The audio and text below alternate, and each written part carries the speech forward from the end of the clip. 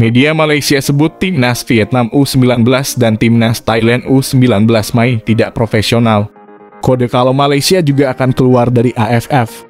Ya, harapan saya Malaysia juga keluar dari AFF, supaya AFF kapok dan segera berbenah. Indonesia dan Malaysia harus kompak untuk keluar dari AFF. Media Malaysia, Makan Bola, menilai Timnas Vietnam U-19 dan Timnas Thailand U-19 main tidak profesional saat bentrok di matchday pamungkas Grup A Piala AFF U-19 tahun 2022, Minggu 10 Juli 2022 malam waktu Indonesia Barat. Makan Bola menyebut kedua tim tidak menunjukkan asas fair play yang didengungkan Federasi Sepakbola Dunia (FIFA).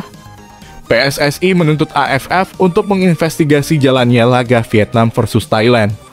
Poin yang digarisbawahi PSSI adalah Thailand dan Vietnam tidak menunjukkan semangat fair play, tepatnya terhitung sejak menit 76. Merasa ditipu, Ketum PSSI kirim protes resmi ke AFF, tulis Makan Bola dalam judul artikel yang mereka buat. PSSI akan mengirimkan surat protes resmi ke AFF terkait laga Timnas Thailand U-19 melawan Timnas Vietnam U-19 yang berakhir 1-1. Di laga tersebut tidak ada tindakan profesional dan tak ada sportivitas yang ditampilkan kedua tim, lanjut pernyataan tersebut.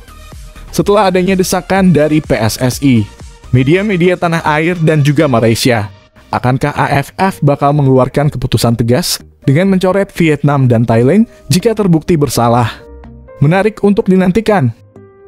Selain itu, media Malaysia yang lain Foket FC juga memberitakan tentang tuntutan PSSI ke AFF terkait kasus match fixing.